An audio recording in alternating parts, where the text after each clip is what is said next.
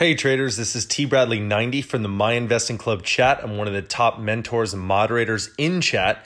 As a special gift to our viewers on YouTube, we have created a free 2-hour course to help teach you how to start a consistently profitable trading business and identify high-paying setups in just 30 days.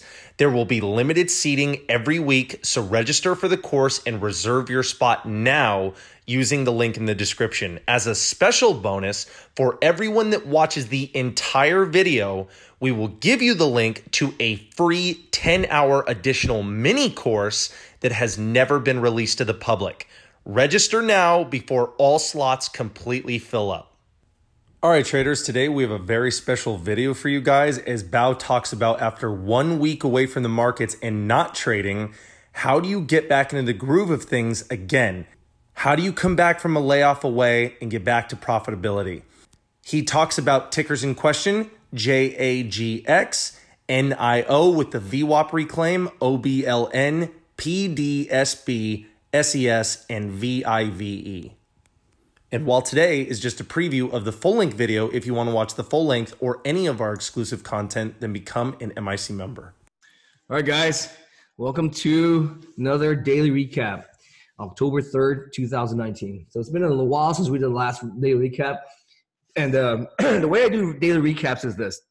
Whenever I find that there's something to teach, I will teach it. I don't want to bombard you guys with the same old stuff over and over. That doesn't, because what's going to happen is this, guys. You guys are going to learn a concept. It's going to take you a while to kind of figure it out, to learn that concept, right? So that's why I don't want to like bombard you guys with too much concepts at once. So we want to stagger it. So this is a good opportunity. The reason I wanted to do the recap today was this. I took a week off of trading. I took a week off to do the San Jose meetup.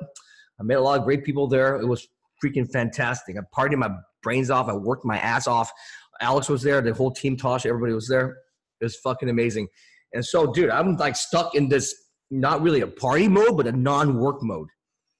I wake up around 4:08 every day for trading. I wake up, I go through my routine. So let me talk about that really quick.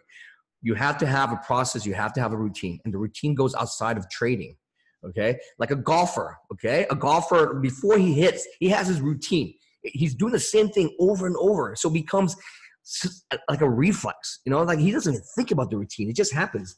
So you need to develop a good routine. And the good routine is basically, it starts before you even get into your office. Okay, did you sleep well? Did you fight with your girlfriend? Did you have good breakfast? Things like that. Are you tired? Are you hungover? And so if any of those external personal issues come up, dude, you maybe should not trade that day. And that's what I do. It's like either I come to work fully or I don't trade. But I've been doing this so long that I do trade hungover, which is not advisable. But now, now it's a reflex to me. It's okay. But so I haven't been trading for the week. I've been waking up really late. I've been staying up really late and waking up really late, right? And I've been like hungover and partying with Alex and stuff, because I haven't seen him in a while. And so I forced myself today to get back into the daily routine, man. I woke up at 4 o'clock and I'm like, dude, 4 o'clock, I'm just so tired. I'm like, I don't want to work today. So this is what happens, man. I wake up, I'm like, fuck, man, I don't want to go to work. I don't really need to go to work. I have enough. And I'm like, fuck, maybe I'm just gonna go play. But my work ethic forces me up because I'm like, dude, I gotta get my ass up. I have to get back into the routine. So you have to do it. So the guys left and I woke up at 4 o'clock. I was hella tired, so pissed off, hungover, what the hell the reason? But I'm not really hungover. I slept early, but you guys get the idea. You have to get back into the routine. So now I'm back in the routine, man. And it feels freaking great, man. When I got back into the routine, everything clicked. So when I sat down today, I was scared. Like Alex said, we didn't trade in a while. Let's size down all this stuff. So for me, honestly, I didn't even think about that. Because the reason I didn't think about that because, dude, I've been doing this so long. It's a process. What am I scared of? What am I fucking scared of? I don't want to get into that what if stuff. So there's two types of people, which is cool. It's completely fine to do that. But I don't want to get into this, oh shit, I'm scared. Because the moment you start thinking you're scared, you are going to be fucking scared. Don't want to think about that. Have trust in your process. So I woke up today, I had trust in my process. Everything was fine. I didn't deviate from my process. I went to the bathroom on time. I had a regular bowel movement. I ate my cup of noodle. I got my water. I was scanning the markets in the morning. You know, I got back into my routine. So why am I scared? Why am I scared? I had really no FOMO because the rest of the week, I looked back and every stock was dead. There's nothing moving. And I was content with not trading today. And I was like, cool, I don't want to trade. I'm tired. I'm going to go back to bed. So actually, I didn't want to trade. I was like hoping that nothing moved. But then a lot of things moved. But that's why I was able to do – I'm going to show you what I traded. But that's why I was not scared, dude. I was not scared because I didn't think about being scared. So try that technique. Try not even think about anything negative. Dude, I try to be very positive. So instead of saying, oh, I'm scared, do the reverse and say – think about only the positive things. Okay, I'm going to go stick to my process. I'm not going to have FOMO. So you know what I'm saying? So there's two ways to do it, right? You can say, oh, I'm scared. What if I enter too early? So do the reverse. Do the positive, okay? I am going to wait for my lines. I'm going to have patience. I'm going to set my stops. I'm going to stick to my process. Those are the positive reinforcements versus thinking negative, okay? And so when I woke up, my daily routine is always look at the low-hanging fruit to see what is moving, what's not from the previous day, right? So the low-hanging fruit was VIVE. You know, they're all dead, dude. Nothing moved. They're all dead. There's really no low-hanging fruit. SES, perhaps. But I didn't go until later. But the great thing was when I woke up, there was a bunch of stuff on the scanner, man. Let's take a look at that. So what was the big one we traded today? OBLN, right, guys? Let's take a look at that. Now we're pissed because it's all been fucking down, man. Okay. So I woke up, OBLN read out. So the first thing I always do, I do the same thing over and over and over and over. It's the same routine, same process. So the first thing I do is I pull up FinViz and I look up OBLN. The reason I'm looking at FinViz is so I'm looking at the float. The float is 5 million. Cool. I love 5 million because it's not too small and it's not too big. If it's too big, it's not going to move much. If it's too small, dude, it may move too much, right? And so 5, in my opinion, for myself, is a huge sweet spot. I love it because it moves percentage-wise enough for me to make money, but it's not too small for me to get squeezed. And so I'm looking at this, 21%, whatever, it's fine. Then I always check this. BAM SEC.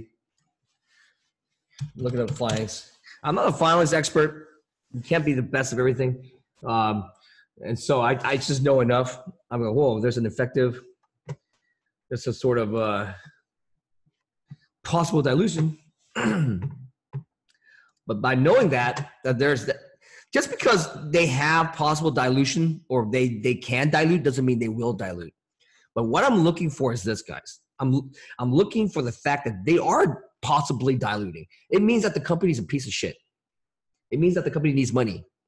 No, so I don't trust that they will dilute. That's how you blow up your account. A lot of these guys who are filings experts, fundamentals gurus, they go, oh my God, this company is going to dilute all this because they registered to dilute. They have an effective on this. And then I want to load up, and that's why they get killed. Okay?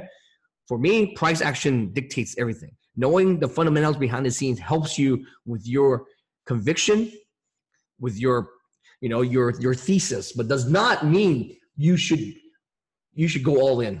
Okay? Price action dictates. So when I'm looking at this, I don't think of, oh, they will dilute. I'm thinking they can dilute if they want to, perhaps. It just means that this company sucks. It needs money. Okay, that's basically what I'm looking for, guys. The only way you know if they really would sell into this is the hindsight. So now I'm looking at the chart. Oh, it's obvious they're selling. Oh, it's obvious. But at that time when that fucking spike into 220, how did you fucking know they're going to fucking sell? If you knew you would mortgage your house, you cannot fucking do that shit. All I know is if they can, and it's a pig, it's a piece of shit company.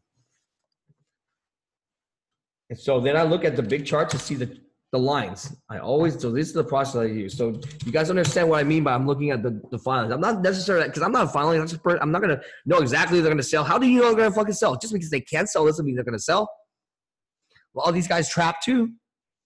And so, but just knowing that it's looming, is out there, it means that the company is in trouble. It needs money, right, guys? So I'm painting the big picture. So I always start with the 1 year and go, okay, dude, they're diluting like hell, man. Look at this. This stock was a $30 stock. So they keep fucking diluting all this shit down, right? So it confirms my thesis that this stock is a pig. It sucks. So I'm zooming in. I'm always zooming in to see what information. I keep zooming in. Damn, this thing's diluting like crazy.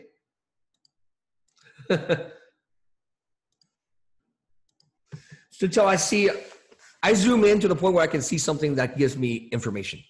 Okay. So right there, 2 months, boom. What do you see? 225. You see that, guys? Huge resistance around this 225 line. Huge resistance. I'm like, fucking awesome, dude. I'm going to wait fucking there. So let me show you what I did.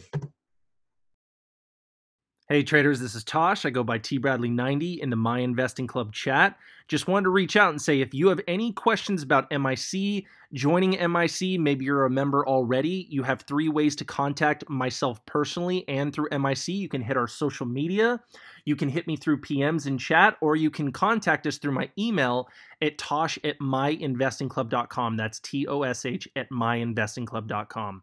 I will get back to you in a timely manner, and I'm saying this because I'm here to help, and I don't want anybody to be afraid to reach out and ask any question that they have. We are here for you guys. All right, see you guys.